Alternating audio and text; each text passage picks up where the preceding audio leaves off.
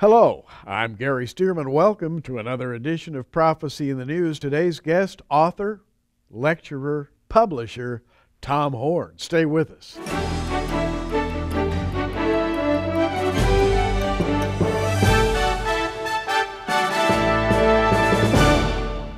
Well, it's always a pleasure to welcome Tom Horn back to Prophecy in the News. Hi, Tom. Hi, Gary. Thanks for having me on again. Hey, it's going to be good. We're going to be talking about several things today, but let's begin with the book. Beast Tech is the name of it. You collaborated with Terry Cook on this book. And Tom, there's something very serious. That is a very serious subject is being presented here in terms of how it might change all of our lives. I know when you write, when you speak, I think it's always with a sense that we're on the edge of something very big happening. It's not our imagination. Things really are changing. And the things that are mentioned in Beast Tech are kind of frightening. Well, and of course, Terry Cook himself, he was a former California police officer. He was an investigator, a fraud investigator.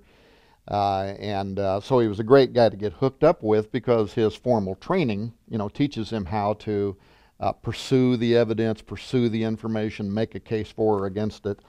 Me, of course, I'm just a guy who is interested in prophecy, but I'm also interested in civil liberties. I always have been. And of course, Terry, me, and other thoughtful Americans have been concerned lately when you see like the NSA encroachments in and against our civil liberties and making the argument that they ought to have the right without a court order to be able to listen to our conversations and monitor our conversations. And so you have that kind of encroachment through the use of technology. The title Beast Tech, which implies there will be technology that also will be used by an end-time system. But then just this week, you have the Department of Homeland Security saying that they're now going to begin pushing the Real ID Act. This was all the way back to 2005 it was enacted.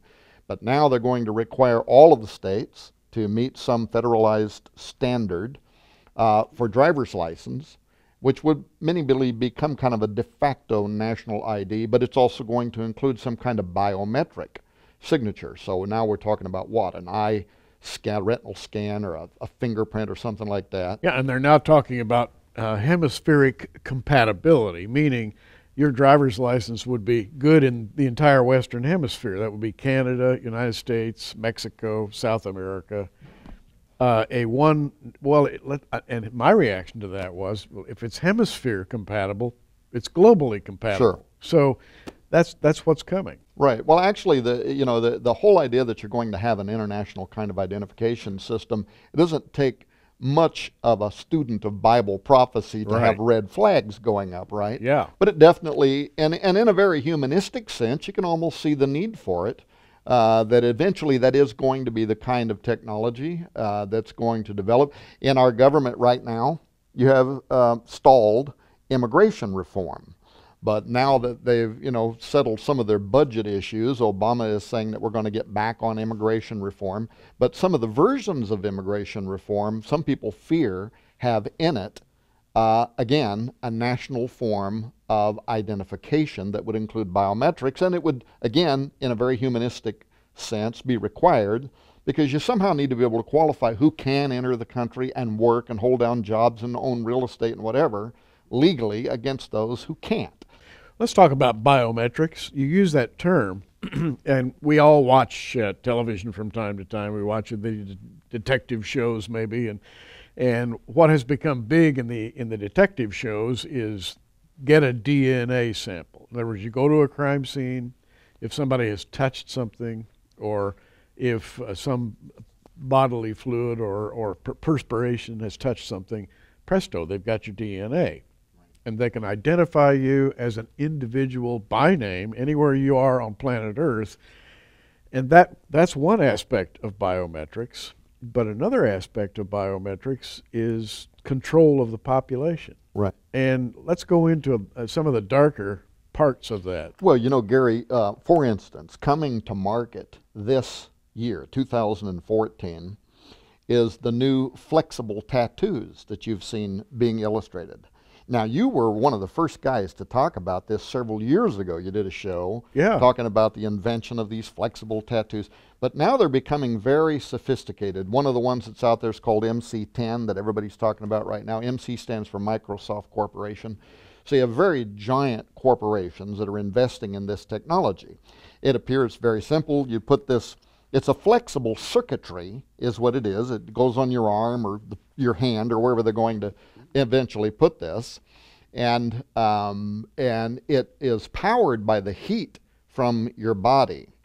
If people want to go to the website for that book, beast-technology.com, there's videos over there where you can see this technology being illustrated. And one of them you'll see the former director of DARPA, a woman by the name of Regina Dugan, and she's got one on her arm. And she's talking about how this thing's wonderful, everybody's going to want it. It gives you superpowers, she says, because now, as you walk into a federal building, you don't need to present any kind of identification. This thing is interacting wirelessly with their systems. When you walk through that door, you're on the screen. It knows who you are. It's already authenticated you. It's partly using biometric retinal scans or, again, fingerprints or blood samples or whatever's been taken in the past. Wow. Well, the same thing, let's say Regina Dugan is in a car accident. She's unconscious. She's rushed to a hospital. She's pulled into the hospital. They scan the thing. They've got all of her health information. They've got everything about her. It's wonderful technology, right? She's not even conscious, but we've got all of the permission papers. Everything's on file. Again, you walk into a bank. You don't have to pull out your identification. Now you're banking. You're doing transactions. Another video over there is IBM. This one will scare you because it shows this guy in a store. It looks like he's a thief, right?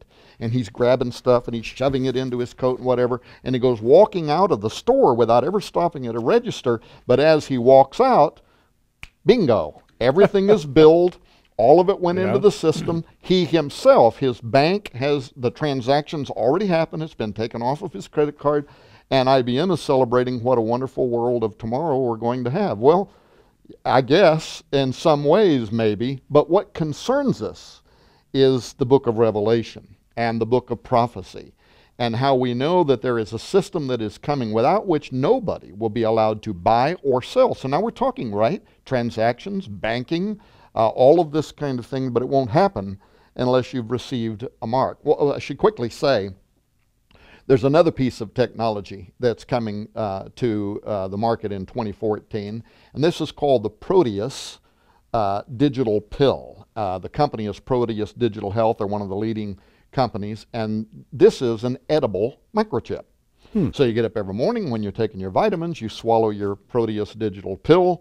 Your stomach acids not only eat away the outside covering, but also power the digital pill, and it does everything that the flexible tattoo can do. Now you can bank. You're authenticated is the term they use now. They don't like to use that word identification. You are authenticated.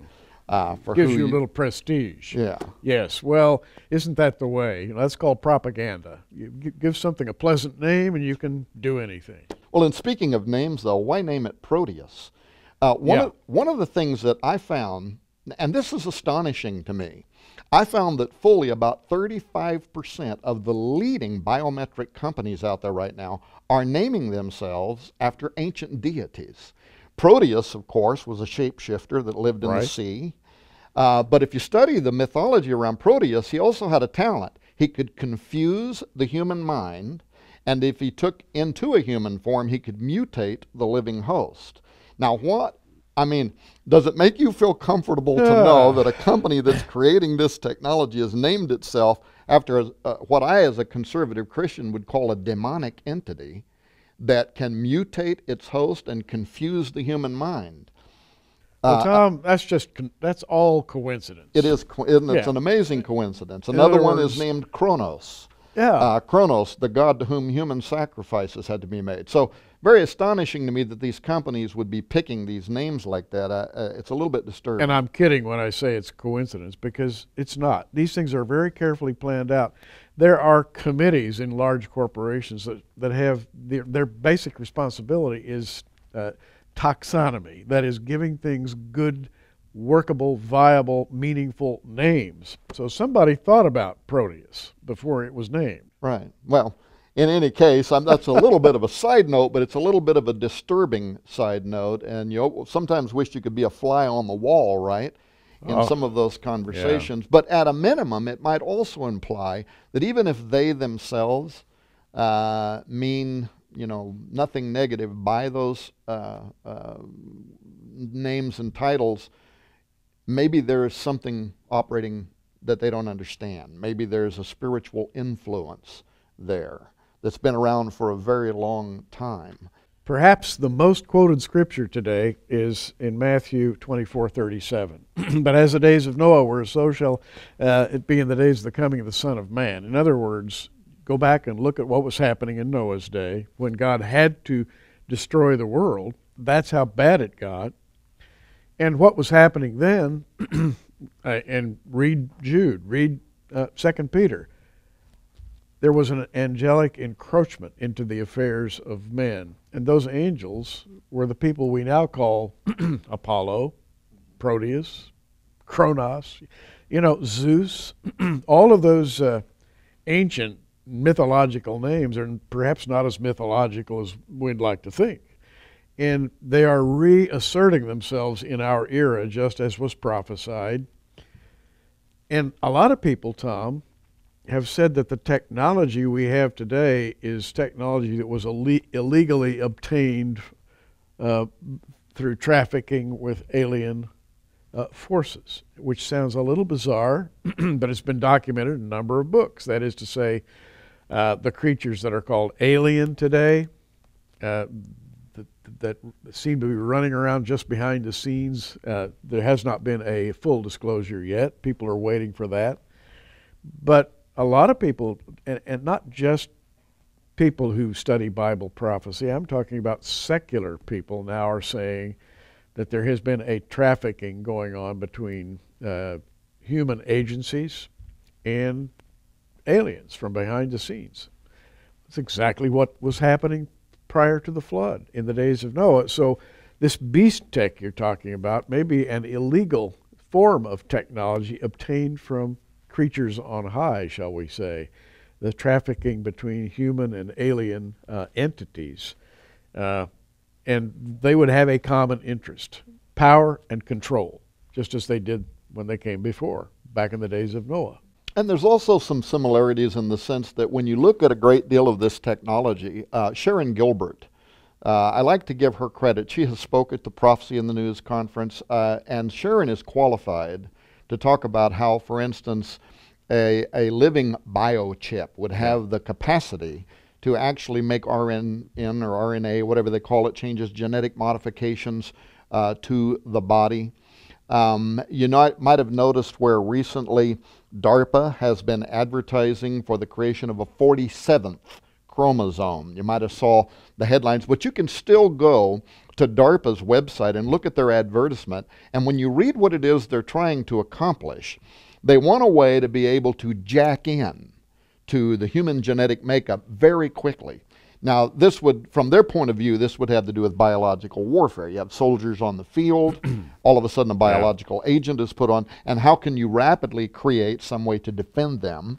Well, this 47th chromosome would somehow give them this method. Is this wireless technology? Who knows? Because it hasn't yet been invented. But if you gave somebody another chromosome, would they be human?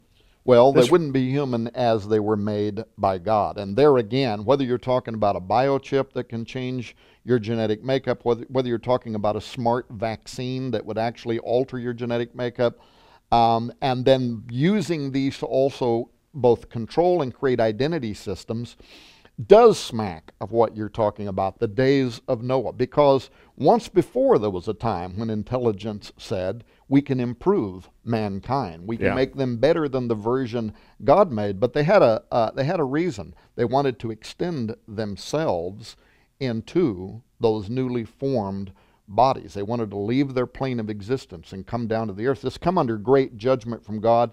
Peter talks about it in the New Testament. John talks about it in the New Testament. There are apocryphal books of that era that record what was going on the earth. But this came under great and immediate judgment from Almighty God. Now, if you're talking about this kind of technology, and of course the name of the book is Beast Tech, you're talking about an interactive system. Usually we talk about, say, a mark, something like a tattoo that you would glue to your arm or that would be invisibly applied to the back of your hand or your forehead or whatever. You're thinking of just a tattoo or a transmitter. But we're talking about something more than that. We're talking about an interactive mark that would actually change who you are. It would actually change who you are. It would integrate with your system, like a virus, if a person wants to think of it that way, but a smart virus, one that's been engineered to accomplish a particular task. So Wow. it's going to reform, it's going to alter your genetic makeup, and if it altered you sufficiently. So for those people that watch this show that are scientifically minded, I'm not talking about what is called mutagenic effects, where you're living out here, maybe you're exposed to radiation and it mutates certain cells. I'm not talking Right. about that. This literally is designed to permanently alter your genetic makeup sufficiently enough that in the purest sense of the word, you are no longer human. Now, some people today believe that that might be the way that the mark of the beast, once received, alters people in such a way that they can no longer be redeemed. The book of Revelation seems to speak of that when it says that whosoever receives the mark of the beast, they shall drink of the wine of the wrath of God, which is poured out without mixture out of the cup of his indignation. It just goes on and on forever, right? Yeah. What could you do to a human for which they can find no redemption unless they're no longer human? And again, this goes back to that ancient story, because recall, according to some of the extra biblical texts, the book of Enoch in particular, which is still included in some people's, the Orthodox versions of the Bible and whatever, what did the watchers do? When God put a judgment on their creation, the Nephilim, the watchers, according to Enoch, went back and they pleaded with God for the salvation of their creation, the Nephilim. But it says there was no salvation for them. They cannot be redeemed. So that mutated form, even though it possessed a certain level of human original genetic material, wasn't human and could not be saved. Well, I think I know what one of the big topics is going to be at our late March Prophecy Summit in Orlando, talking with Tom. This is one of the hottest topics you can possibly imagine. And by the way, I hope you join us there. Gary Stearman with a word about the upcoming Orlando Prophecy Summit, March 28th through 30th. It's going to be fabulous, Bob. It's going to be the Prophecy Conference for the Ages, 24 speakers in sunny Orlando, Florida. The sunshine, the beaches, Disney World, Universal Studios, the Holy Land theme park, and 24 incredible speakers. Like Chuck Missler, Bill Salas, L.A. Marzulli, and, by the way, Mark Biltz. Don't forget Mark Biltz. 2 weeks before the blood moons hit Israel, Mark Biltz is going to be speaking at our conference. L.A. Marzulli, fresh off his trip to Peru, his hunt for the skulls and the skeletons of the Nephilim. It's going to be fabulous. Bob, for our viewers in the southeastern United States, this is a one-day drive to a beautiful hotel, and we're going to have the most fabulous get-together you can possibly imagine. Be with us. Call the 800 number right now, 1-800-475-1111. We'll see you there.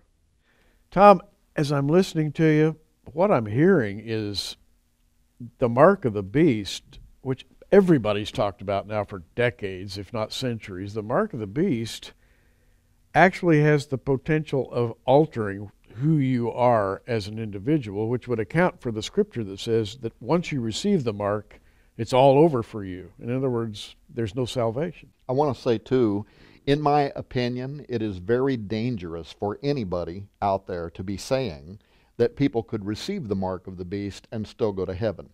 Here's primarily why I think that is very, very dangerous. I think that once a person has received the mark of the beast, they won't ever want to be redeemed. I think that it will change their brain chemistry. It'll change them in such a way that, again, go back to the original story. The watchers sought God for the redemption of their children. There is no record that any of the Nephilim ever tried to repent, ever tried. That's true. It wasn't them, it was their parentage, the fallen angels. So imagine now if something is created that so alters humans, they wouldn't even ask. And there's nothing by the way, there's nothing in the New Testament that tells us those who receive the mark of the beast are going to be crying out, please save me. And, one of the names of the Nephilim is the Rephaim, which is just an alternate name for basically a genetic mutant. And Isaiah 26 says, they are dead, they shall not arise. In other words, there's no redemption for these genetically altered individuals. Exactly right. Now, another thing people are saying is, well, then, if this thing comes along, I just won't accept it. If the government came along, let's say, and we came up with our own version of a Proteus digital pill or our own version of a chimeric vaccine, and for the sake of the good of all the world, you're going to have to receive this thing, and it's the mark of the beast, and people say, well, then I just won't take it. But there's something, I think, that is intriguing about the way the book of Revelation describes the kingdom of Antichrist when it says, he causeth all, both small and great, rich and poor, free and bond, to receive a mark in their right hand or in their forehead. How does he do that? How does he cause all?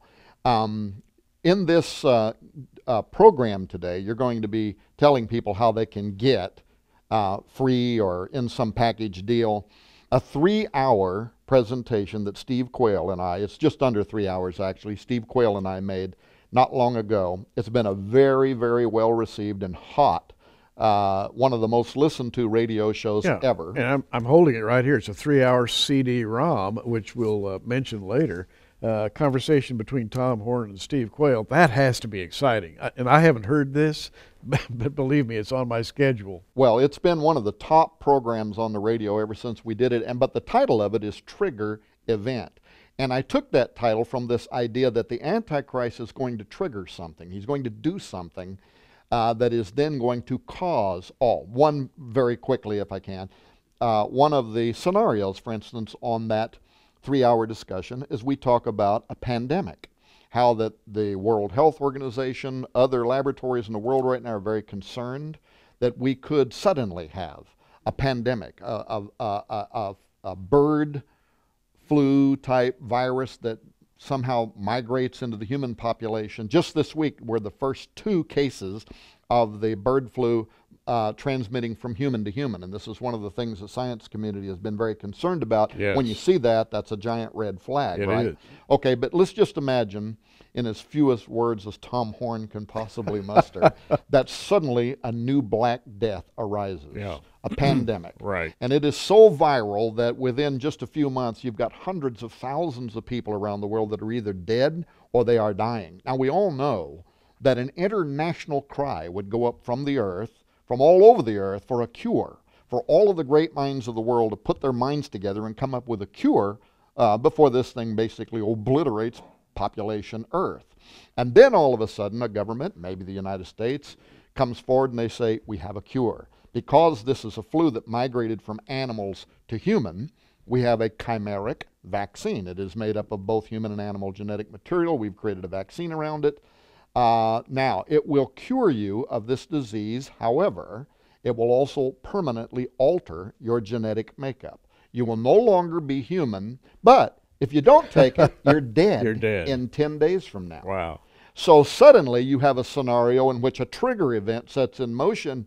You're not going to have just this blasé, passive, all baloney, I'm not going to take it. Not when you're looking into the eyes of your dying children, the eyes of your dying wife, or you yourself are dying. You've got to make a decision and fast. I'm thinking of the pharmaceutical ads I'm seeing on TV today. They tell you about this marvelous new pharmaceutical and how wonderful it is, and people are running around and smiling, and it's a beautiful day. And meanwhile, a voice in the background reads off a list of side effects, including sudden death. Right.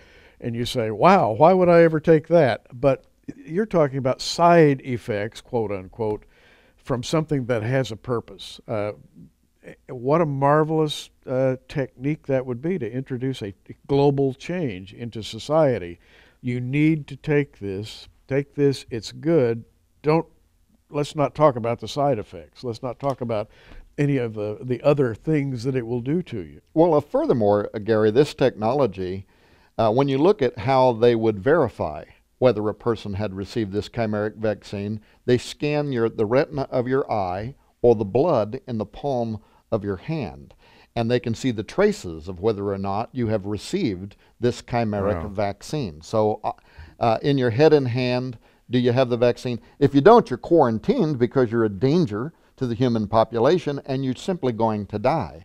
So that's one of the numerous trigger events that Steve Quayle and I spent 3 hours discussing. Wow. The Proteus digital health technology, MC10, other technology like that is in this book. We also talk about transhumanism and how we're entering now into what is called the hybrid age, a human enhancement era in which everything from super soldiers to all this glorious, wonderful technology. I would have to say that I do believe there is some good things that are going to come out of biotech. And I'm not a technophobe. I'm not afraid of technology. Right. But when it's being combined with these intrusive, civil liberty stomping, then other bells start going off. The hidden agenda, so-called. Well, as always, when we talk with Tom Horn, we need 3 hours. We only have 30 minutes. The book is Beast Tech, and I'm going to offer this book to you as part of a package, which we're calling the Mark of the Beast package. We talked for a moment about the Tom Horn, Steve Quayle interview, 3 hours, CD-ROM. Listen to it in your automotive CD player. We have here the secret Vatican Alien Antichrist connection. Now, this is a DVD, right? It is. It's a little over 1 hour. That is the presentation that I made just a few weeks ago at the Strategic Perspectives Conference in Coeur d'Alene, Idaho. A very large audience. They must have liked it because they gave me a standing ovation, right? So that was a little... Wow. Yeah. Well, Tom, I've heard you speak, and it's always worth a standing ovation. The book is Beast Tech. We've talked about the CD-ROM, the DVD, for $17.95. It's a terrific package. We're calling it the Mark of the Beast package, and for a limited time, absolutely free, we're going to include Tom's great book, Petrus Romanus, absolutely free. This would be about an $80 value for $17.95, the Mark of the Beast package. If you want to know more about what you heard Tom talking about in abbreviated fashion, Beast Tech is the book for you. The Steve Quayle conversation is worth the price of admission as far as I'm concerned. Having talked with Steve myself, the man bubbles over with information, right? Yeah, I love doing radio with Steve Quayle. In fact, I'm down to almost the only guy I want to do radio with is Steve Quayle. Remember, the Mark of the Beast package, you've got the 800 number on your screen. And Tom, we're fresh out of time. It's always such a pleasure talking with you because you and I are on the same wavelength as followers of the Lord Jesus Christ. He's our only hope. You have not received salvation through the finished work of the Lord Jesus Christ. His shed blood is redemptive power. It's your only hope for eternal life. And I just want to leave you with that thought. I know you agree, right? Absolutely, Gary. Thanks for having me on the program Tom, again. Thanks for being here. And, by the way, keep looking up, everybody. Prophecy in the News is a viewer-supported program made possible by our many friends around the world. Be sure you tune in every day for breaking news and our daily prophetic news updates at prophecyinthenews.com or follow us on Facebook at facebook.com/prophecyinthenews.